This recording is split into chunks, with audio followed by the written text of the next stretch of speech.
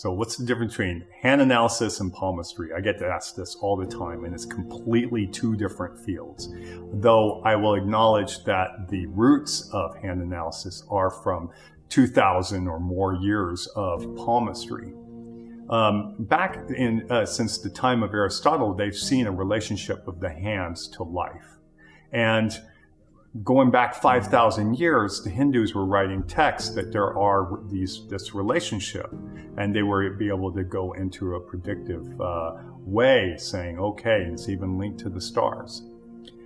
Hand analysis today is a modern science that empirically looks at people's life pattern, like twins separated from birth. And it looks at the whole system of how your hands represent you.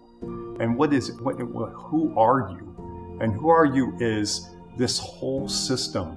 And the hand is a mirror of this whole system.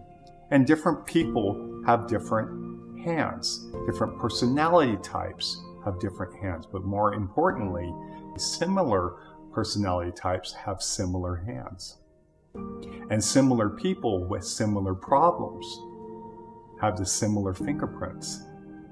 And when you could start organizing people in this way, not by whether they have a fish sign or whether you're trying to do a forecast, I don't care about the future that you think you have or what that forecast is. What I care is that you're living a life and you're living it powerfully, and hands offer the entire blueprint of what's not working, where you're shut down, as well as what fulfills you. That map is literally the serotonin and dopamine map of where it runs through your entire system. And it's a map of your brain. So when I'm looking at you, I'm looking at and reading your brain. I'm looking at how do you function? What is it that makes you in your element and how you thrive in your